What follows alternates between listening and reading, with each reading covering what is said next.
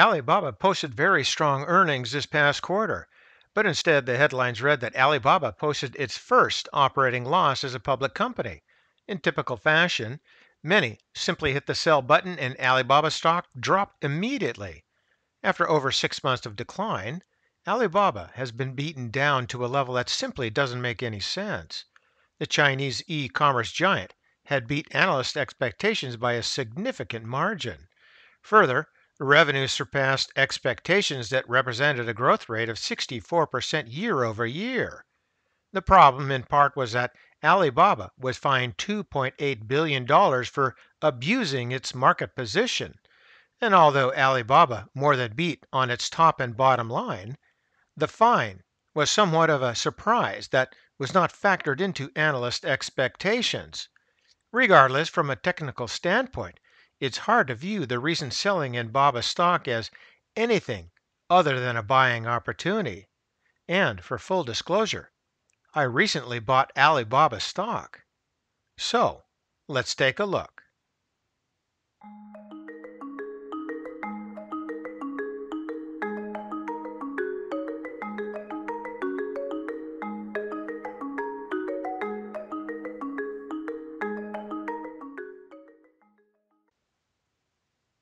Alibaba stock is now trading near the bottom of its 5-year Bollinger Band range. What this means is the stock is trading near 2 standard deviations away from its long-term moving average. In other words, Alibaba stock is in some seriously oversold territory. Fundamentally, the company grew earnings at 64% year over year. The company's logistics business grew by 101%. Its core commerce business grew by 72%, and its cloud computing division grew by 37% year over year. Recently, out of 26 analyst ratings, there are 25 buy recommendations and 1 hold recommendation, and the average analyst price target is $304.55 per share, which is well above the current price.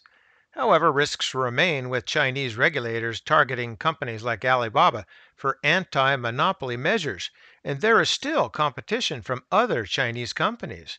A further risk comes from the U.S. as the Biden administration reviews its relationship with China and the potential that the SEC could delist Chinese companies not in accordance with U.S. accounting rules.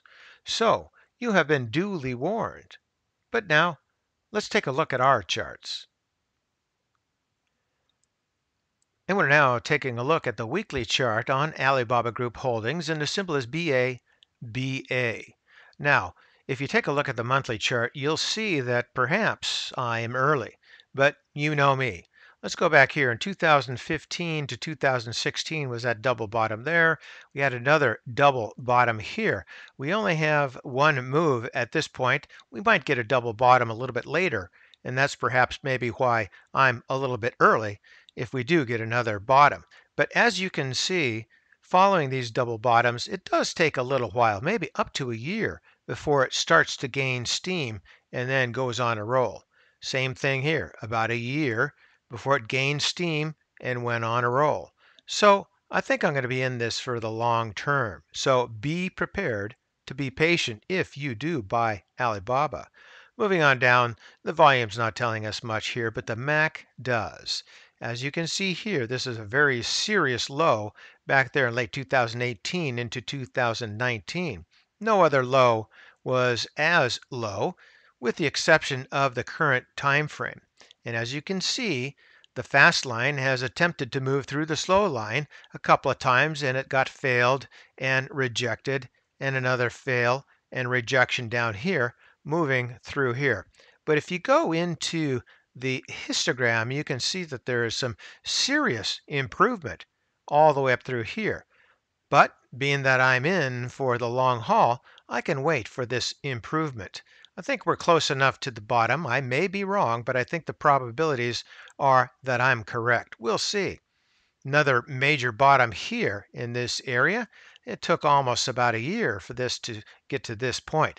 So now all we need to have is the oscillators start moving up. The relative strength, you can see pretty much the same thing. That was a maximum negativity, at least by this measure, and we have a little bit of improvement there.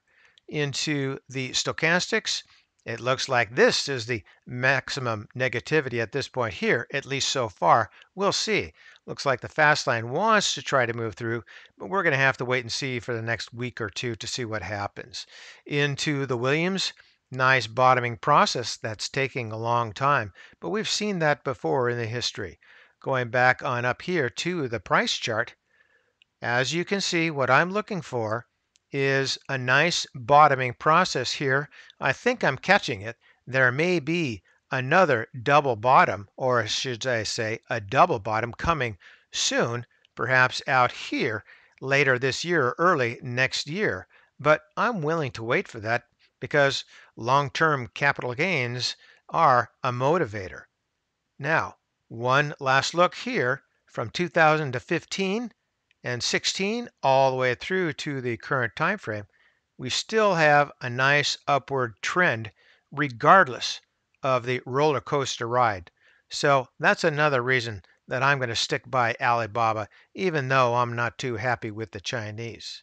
And for today, that's ChewDog Charts. Thank you.